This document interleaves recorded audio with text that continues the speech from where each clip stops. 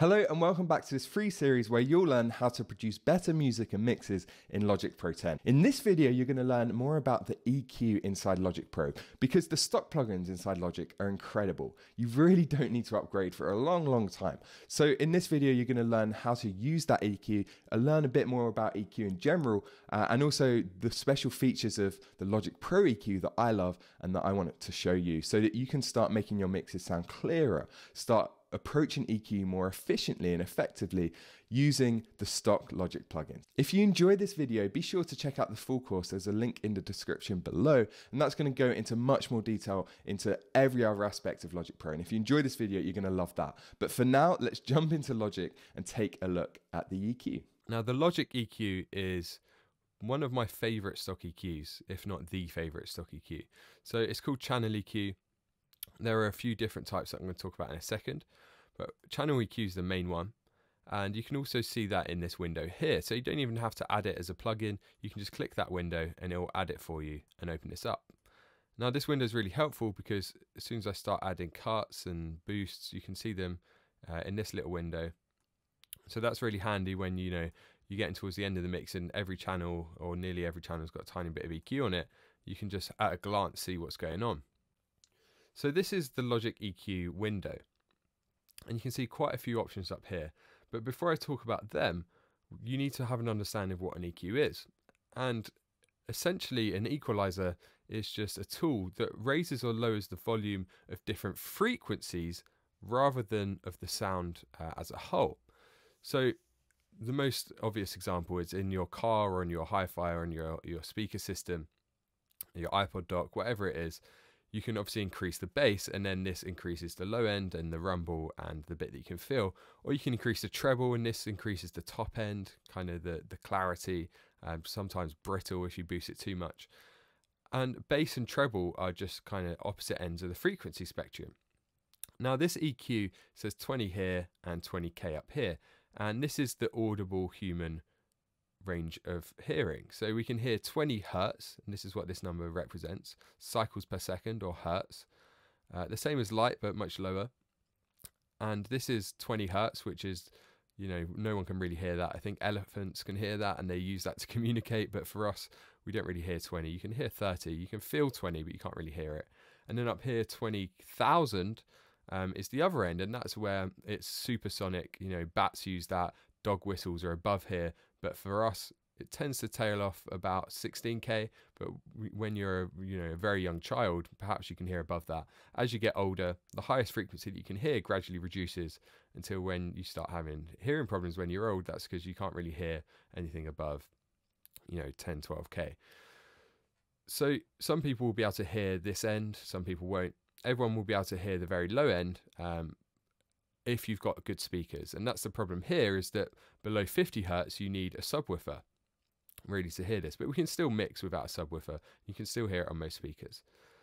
So that's the frequency spectrum. We've got bass down here, we've got treble up here, and in between we've got low mids between 200 and 1000, and then we've got high mids between 1000 and around 10,000. Or maybe a bit lower. I'd say high mids ends about 8,000. But it breaks down into low, middle, and high, and then the middle also breaks down into low mids and high mids. So that's what this graph represents. And now what we can do is boost certain frequencies. So we can boost the bass, or we can boost the treble, or we can boost the high mids or the low mids, or we can cut. But not only that, we can also adjust the amount that we're cutting or boosting, like so. So we can either just boost a very thin part where we're only boosting that frequency, which is 340 hertz, and some of them around it, or we can do a really wide boost where we're boosting around 340, but we have a really gentle slope going off where we're still boosting even up to 10k, and we're still boosting down to 20, just a tiny bit. Now these figures down here represent the amount that we're cutting and boosting by in decibels, so 5 dB, 10 dB, etc. So what do all these different buttons mean? And there's different ways as well, different types of EQ. So this is called a band or a bell EQ. I can turn that off. This is called a shelf EQ, and you'll see that this actually just boosts everything below it or cuts it. And then we've also got a high shelf, which does the same thing up here. So rather than a band EQ, which, you know, tails off, a shelf will boost or cut everything above it, like so. And we also have these two, which is called a filter. So this is a high pass filter, and then we're literally cutting out everything below a certain frequency, and we can control the kind of the slope and the angle of the slope, or we can cut everything above, like this. So you have filters, shelves, and bands, or bell EQ.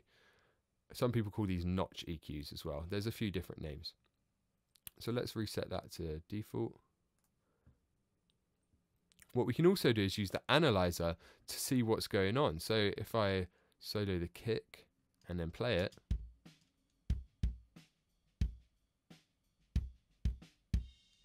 so now we can actually see what frequencies are evident in that kick. So you can see that nothing above really 250,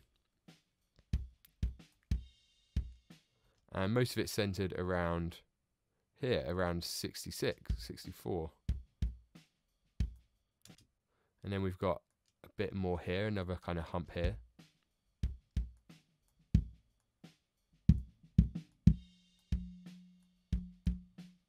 So you can hear that's kind of the resonance, and then down here, that's the fundamental resonant of the drum. But of course, there is still content up here. So if I slowly bring this down, you'll hear the sound changing. Even though it looks like on the analyzer there's no frequencies, you'll hear it.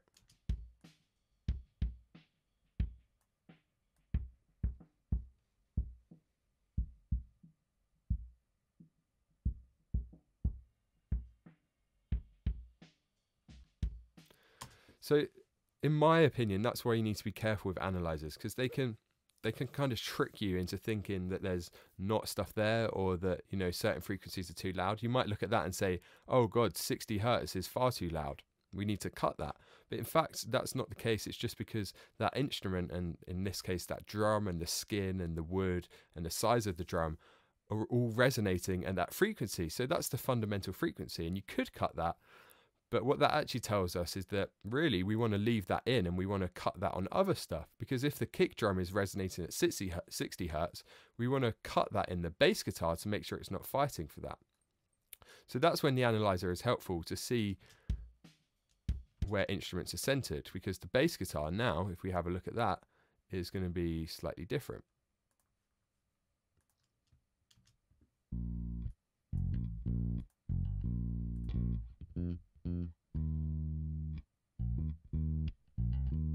And because we're playing notes here, of course the frequency changes depending on the note, but you could see it was mostly above, you know, 60, and of course there's a lot more high frequency content in the low mids. And again, loads of stuff up here too.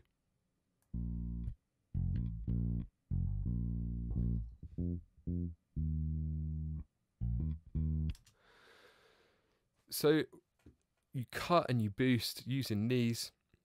If you want to cut and boost everything above or below a certain frequency, use the shelf. Anything that's kind of a guitar or a high-pitched instrument, I recommend adding a shelf like that. Anything that's low, you know, you don't need to add a high cut, you can just leave it. And it's still helpful just to add a tiny little cut there, even on drums or bass, because listen to how this tightens it up.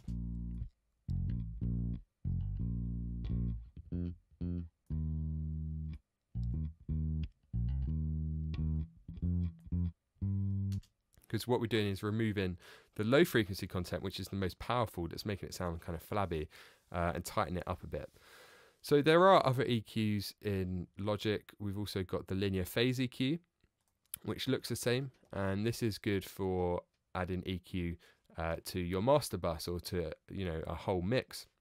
Because normal EQ, even if you boost it 200, it will affect other frequencies in a very slight way. And that's why it's best to use as little EQ as possible. I don't recommend boosting or cutting by more than 5 to 10 dB. A lot of the time, just a 3 dB boost is enough to mold the sound. But with linear phase EQ, it works in a slightly different way, so that we can be a bit more aggressive. So if you boost to 5 dBs on a linear phase EQ, it won't affect the rest of the spectrum as much. So that's why it's really good for mastering and applying EQ to your master bus.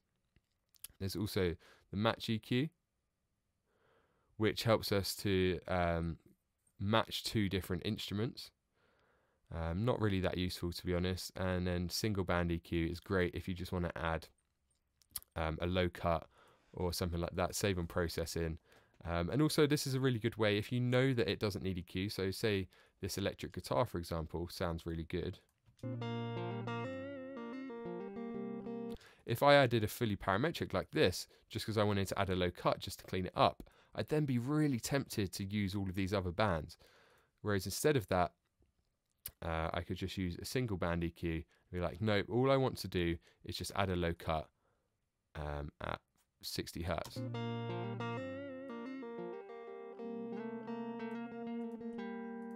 And then we save on processing power and we're not tempted to start playing around. That's it for today. So I recommend now that you go and implement this stuff. Go and play around with the stock EQ inside Logic.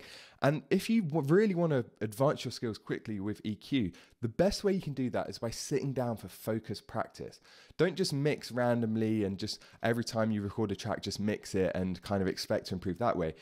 You'll improve so much faster if you actually sit down and practice these techniques. Practice using EQ, pull up a kick drum and try and make it sound 5 different ways, just using an equalizer, and practice achieving different things. That's going to help you to make progress so much quicker than if you just play around with these in the heat of a mix and never really learn these tools.